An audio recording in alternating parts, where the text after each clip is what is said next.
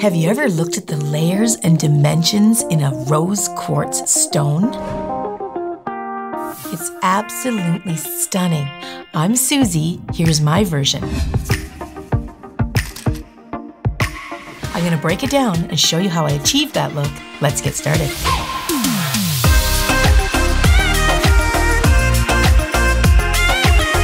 I've taken my nails down quite flat because we're gonna build this design from scratch. We're gonna use acrylic and gel to get that look. I'm using a collection of different products. I like to do that. So for my acrylic, I'm using exclusive nail couture, and I've got chrome white to create that dimension of the white. I'm gonna say that's my first layer I'm gonna put down. Okay, so I'm just gonna pour some liquid into my dish. Okay, so that's liquid monomer, and this is my acrylic powder. I'm working with an oval 8 acrylic brush from Ugly Duckling. So I'm gonna get my tip of my brush all saturated with monomer, and then you don't want it too heavy. We're just gonna get a little bit of acrylic, and this is where we're gonna create the first layer of dimension. So I'm just gonna get a little bit. You're sort of looking for a sporadic sort of pattern. So I'm gonna take a little bit and I'm gonna put some down here.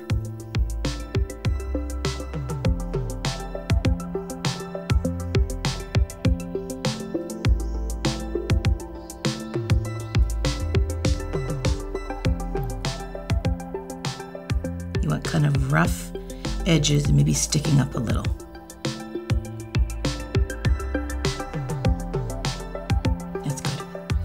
Now the trick with this white when you're laying it in, you do want it to dry before you put anything else on top because we don't want to smear it. We want it to stay in that shape. So I'm going to gather a little bit more white.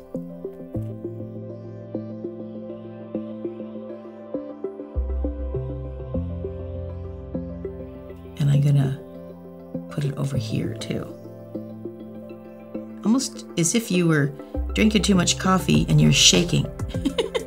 That's how you could lay it down. Give a nice kind of a sporadic kind of placement. No evenness whatsoever, just kind of chunky. I got a hair in there.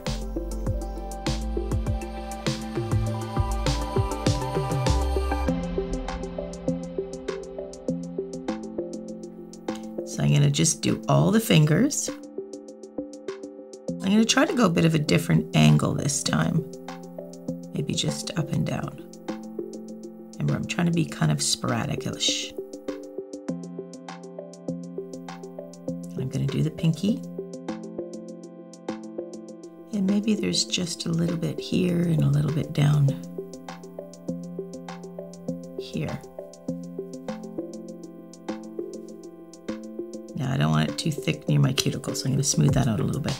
I still want it to be, you know, in the shape of a nail.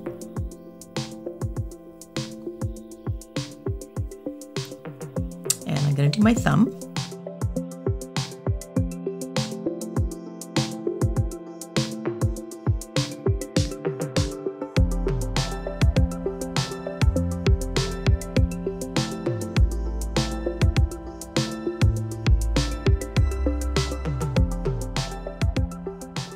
Okay, so now this finger will be dry. So make sure you've done it in order. You know which finger to go back to.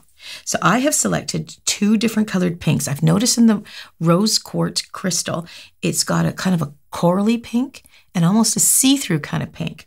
So in the exclusive nail couture products, I found a couple of acrylics that have those kinds of tones that I'm looking for. It's one of the most beautiful stones I've ever seen. So I'm going to put a mixture of these 2 colors on my brush at the same time. So I'm just going to move my white out of the way. I don't need any more white powder at all for this design. So I'm going to just use these 2 colors now to create the dimensions and the pink kind of coral color that the rose quartz has. So I'm just going to get a little bit of liquid on my brush. This is where I'm sort of building the nail now. But I'm going to do it in 2 colors. So I'm going to go into the dark pink. It's kind of a corally pink. And then I'm going to go into the lighter pink. Don't press it all the way in so it doesn't surround it, but it adds to it. Then I'm going to put it on the finger. And I'm going to blend this around the white, still creating my nail.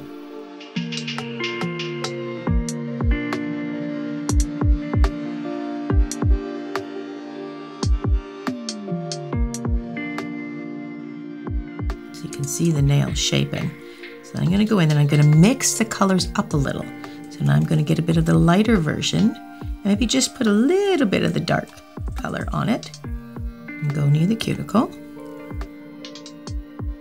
I'm going to start forming or shaping up the cuticle area and putting it literally right on top of that white.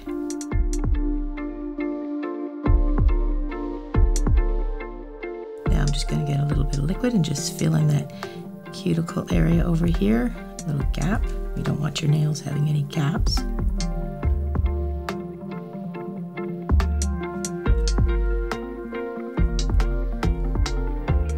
Now I'm going to do the same procedure for the rest of the fingers and just fill them all in. Can you picture my emotion? Lover,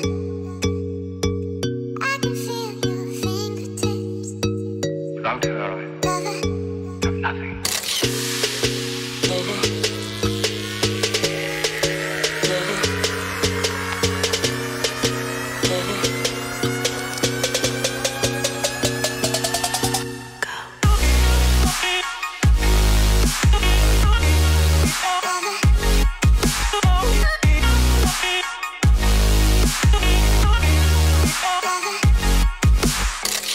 So because this design you're looking for dimension, you can clear cap the whole thing if you've got the design where you want.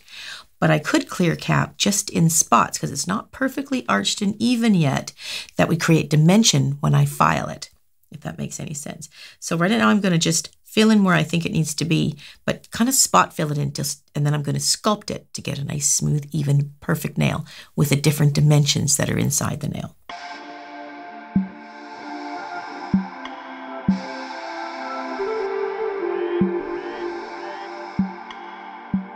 So my main focus is the arch or the apex, and then I'm filling in extra acrylic for the strength.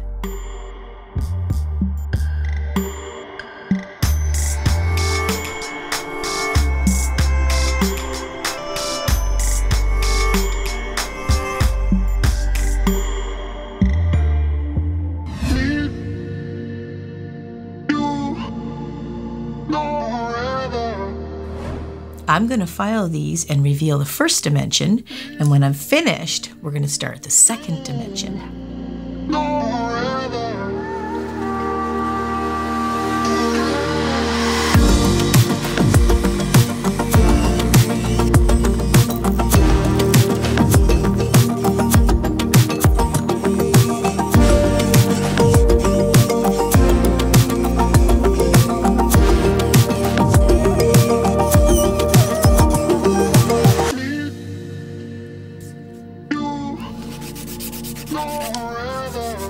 Right now, I'm not looking for the design so much. I'm actually making sure that I'm shaping them perfectly. And the design should just reveal itself. Just doing any little smidgen touch-ups, so that looks pretty good. And it looks like it revealed some nice white and very dimensional stuff in there. It's pretty. Okay. So now I'm going to prepare them with my smoothie file. So just give them all a once over with the smoothie.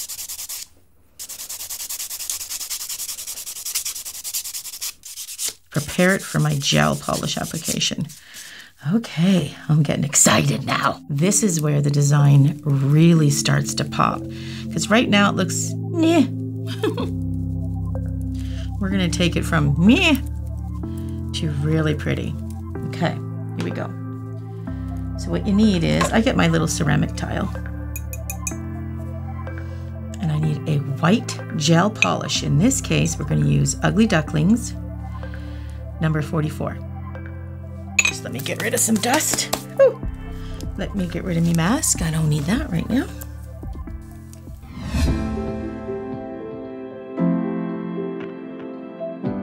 So let's do the fun part. This is the top dimension, so we can look down into it once we're done. So I'm I'm going to take my white and put a little bit on this paddle, on this tile.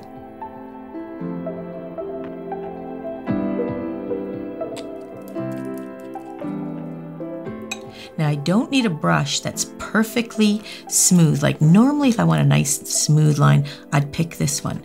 It's perfect. And I love that brush, but I don't really need it to be super smooth. So look at this brush. See how it's kind of crazy at the end? It's just like, little bristles are everywhere.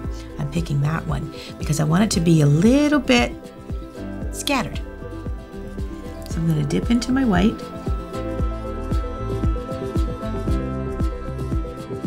I don't need a lot, just a little. And you want it to be kind of veiny and sporadic a little, like that. Okay, so just put a little bit in there.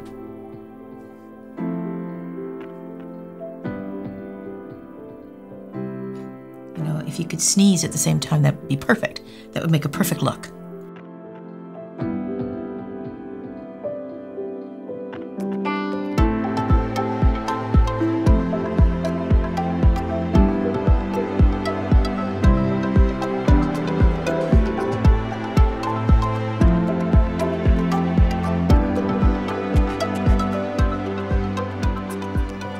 The beauty of stones in general, they don't have any pattern that's the same as each piece.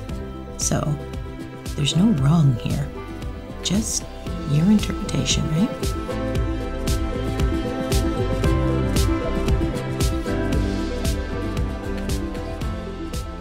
See, the bristles are all spread out. It's creating more lines. I like that.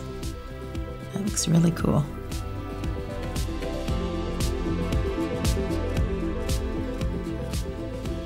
Put a little across the bottom.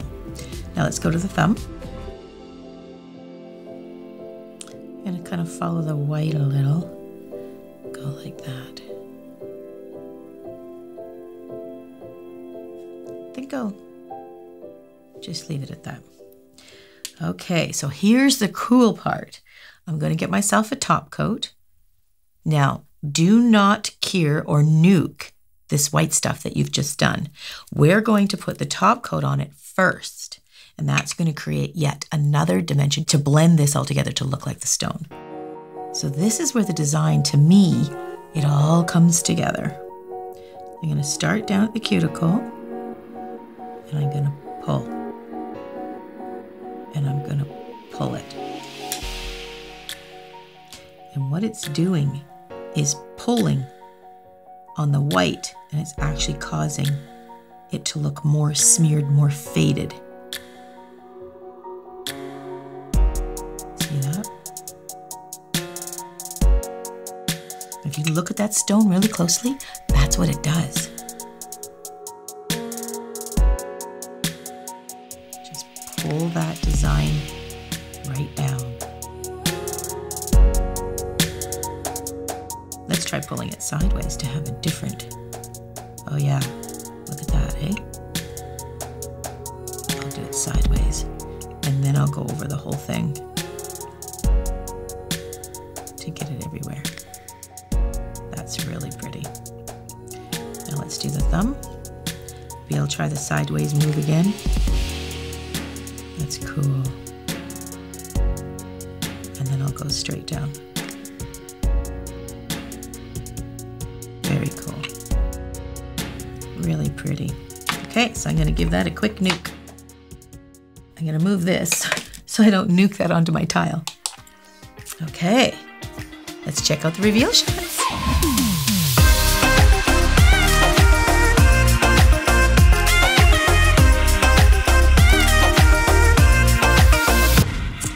They're so cute. I really like them. That's another reason why I went for the round shaped nail, to sort of give the illusion of the stone. I think they're really cute. I'm gonna wear them for a while. Thanks for joining me, and I'll see you guys in the next video.